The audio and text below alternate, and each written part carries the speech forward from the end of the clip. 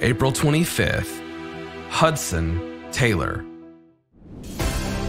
Welcome to 365 Christian Men, where every day we aim to inspire and encourage with real-life stories about men. On this date, in 1851, God called Hudson to be a missionary to China, and he went.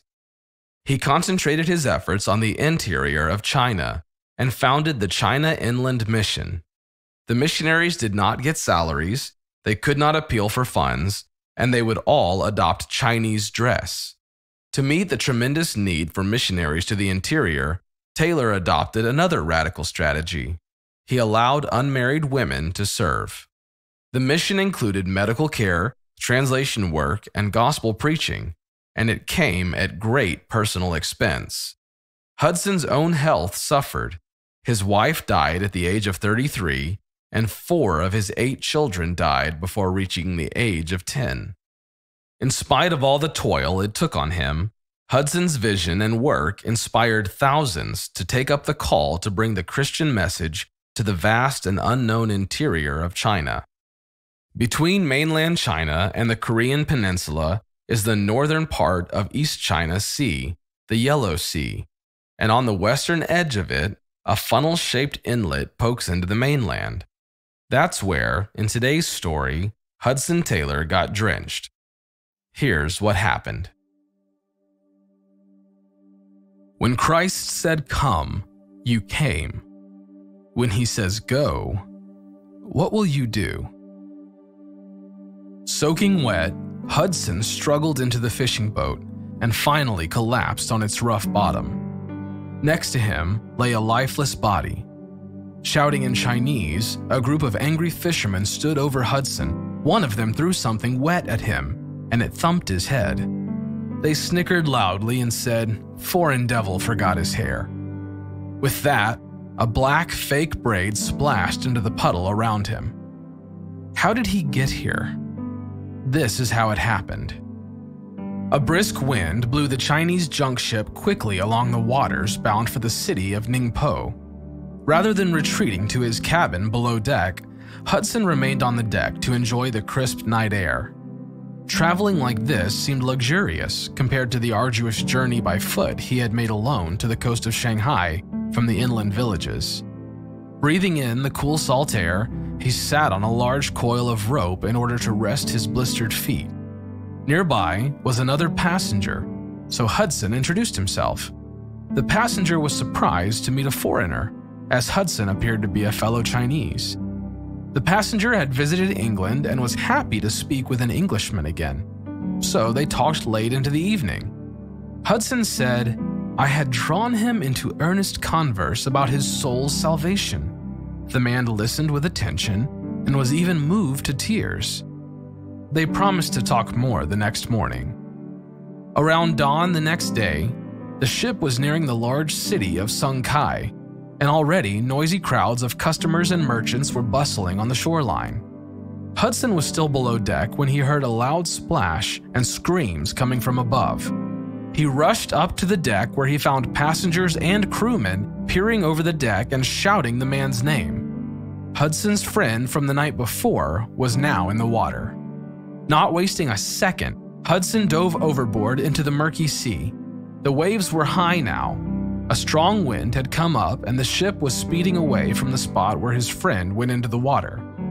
Again and again, Hudson plunged below the surface, looking, feeling, but he found nothing. His hopes surged when he caught sight of a nearby fishing boat with a dragnet hung over the side. Hudson swam over quickly and shouted, Come and drag over this spot. A man is drowning just here." But the fishermen glanced at him, said it wasn't convenient, and turned their backs. Dumbfounded, Hudson swam closer and shouted louder, "Don't talk of convenience! A man is drowning, I tell you!" The men looked up. "We are busy fishing. We cannot come." "Never mind your fishing. I will give you more money than many a day's fishing will bring.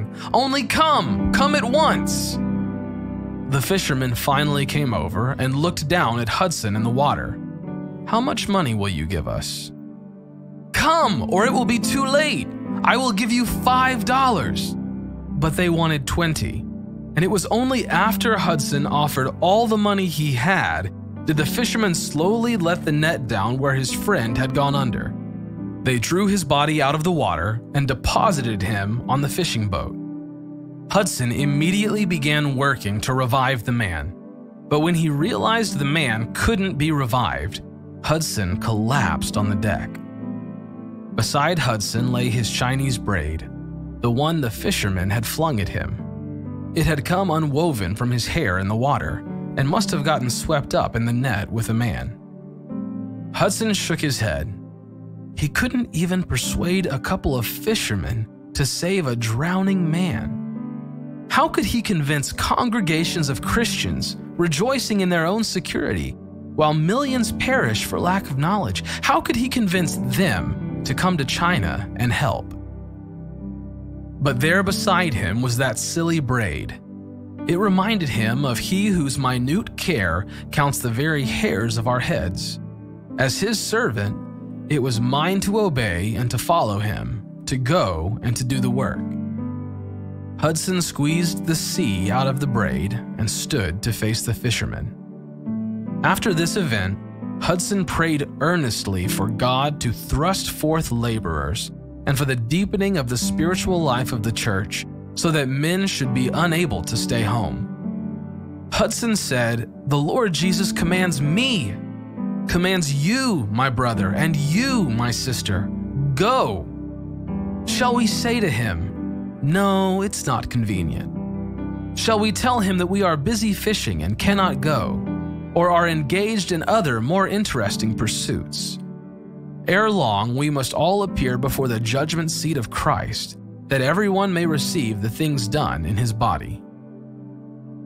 In John chapter 14, verse 15, Jesus said, "If you love me, you will keep my commandments."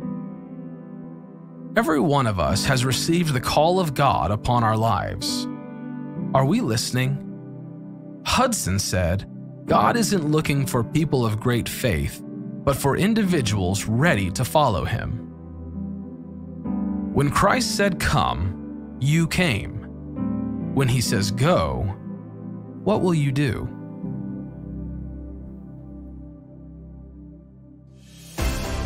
Thank you for listening to today's story. Every day of the year, our hope is to inspire you with real-life stories of faithful men who have gone before us. Hebrews 12:1 says, "Therefore, since we are surrounded by so great a cloud of witnesses, let us lay aside every weight and the sin that so easily ensnares us. Let us run with endurance the race that is set before us." Join us tomorrow for another story at 365christianmen.com.